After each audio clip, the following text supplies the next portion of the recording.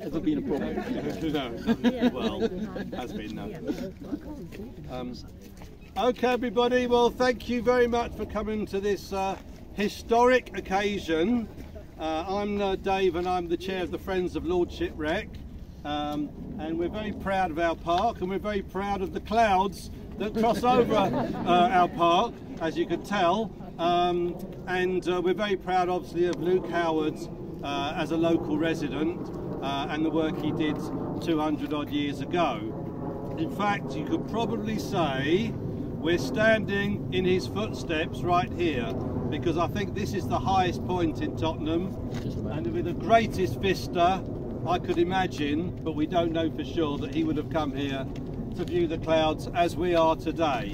So without any further ado, who was going to speak first? Yeah, I'm going to speak Lester, first. Our Deputy Mayor of Haringey. Give him a round of applause. Yay! Thank you, Dave. Thank you very much. So I am Lester, and I am the Deputy Mayor of Haringey.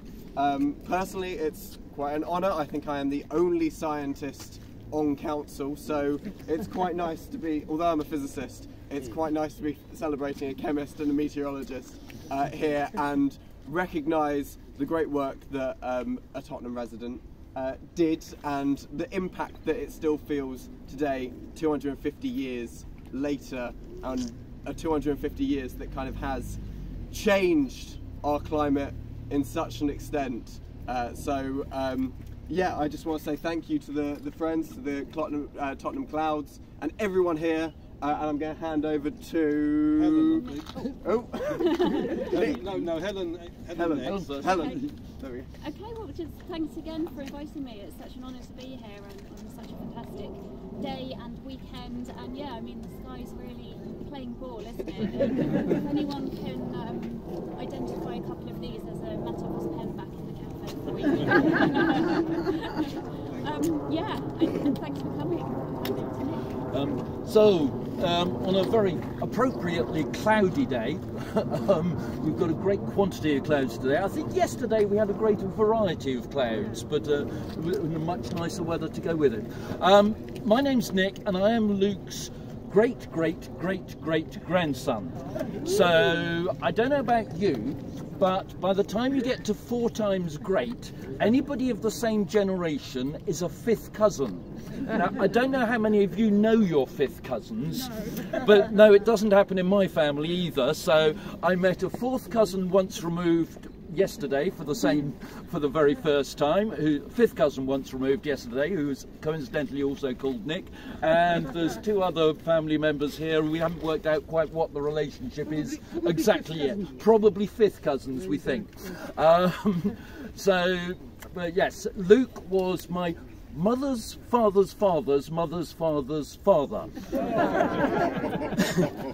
My mother, her maiden name was Penelope Howard Fox. She was the daughter of Lloyd Howard Fox, son of John Howard Fox, son of Sarah Maria Howard, daughter of John Elliot Howard, son of Luke Howard. So the name Howard was preserved in every single generation of the family until they got to me. 1960s, they did away with such nice conventions and such niceties. But no, Luke, we as a family, yes, certainly my branch of the family, and I know yours as well, because you still have the name Howard in your family too, has been very proud of Luke as an ancestor. I mean, it's the only reason I am here speaking and not one of my relatives is because I live just about 1/4 mile the other side of Broadwater Farm, so this is sort of my local park, and as such it is entirely a coincidence that I happened to move to Tottenham when I did, but yes, it's a very happy coincidence. I've been asked to read a very short thing from the International Association for Urban Climates, which is in your little thing, but it was a piece that they wrote specially for today. The genius of Luke Howard's cloud classification scheme is that it provides a visual description of cloud types that are universally recognizable and linked to underlying atmospheric process.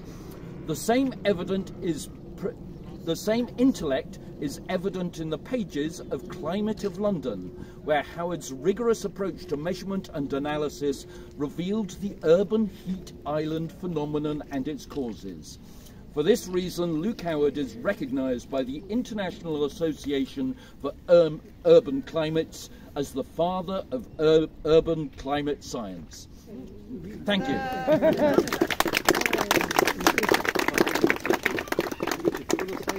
Something very briefly. I think it's say, one. Yeah. Say who you are again. Yeah. Just very briefly. We've already forgotten. Yeah. For those with short memories, I'm Richard Hamden. I wrote a book on Luke Howard, and I think it's wonderful that we're standing here in a part of London that Luke Howard knew very well. He would have come up this road, up this hill onto this green space very often, I think, to look at the clouds. He lived not far from here on Bruce Grove for the last 12 years of his life. I think it's extraordinary that we're remembering the naming of clouds, which he started really in the early 19th century. He knew that it would go on for much longer than his lifetime. I think he could never have imagined that we would still be naming clouds 250 years after his birth, and that we'd be naming them using the system that he laid down all those years ago, just because he was asked to give a talk at an amateur science club back in December 1802. 230 years after that, we're all standing here remembering the names of the clouds that Luke Howard gave us, and also the names of the clouds that are yet to come. And we can all raise an eyebrow for Gavin's latest about supercilious, and think about the legacy of Luke Howard in today, but also into the future. Thank you very much. Right, Nick, can do the honours there. Okay, so as founder of the Cloud Appreciation Society, I would like hereby to officially launch and open and recognise Lordship Rec as the world's first official Cloud Appreciation Park.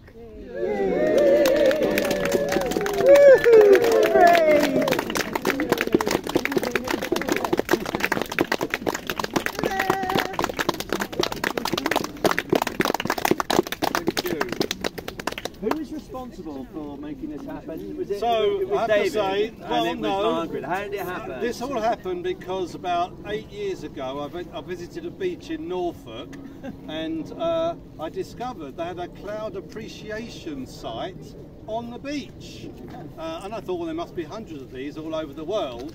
And when I contacted the Cloud Appreciation site, that was the only one. And actually, 8 years ago, we tried to design some things, and I know we kind of ran out of steam, and it never happened. But now with the Luke Howard angle at 250th, we thought we'd resurrect those attempts. Joan, from the Friends of Lordship Rec, designed this magnificent interpretation.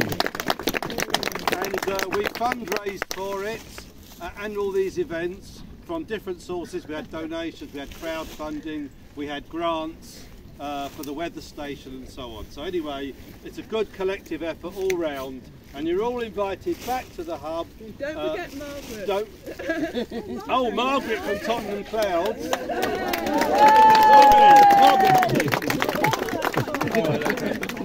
We've all worked together under the umbrella of Tottenham Clouds to make this happen. So thank you very much. Come back to the hub.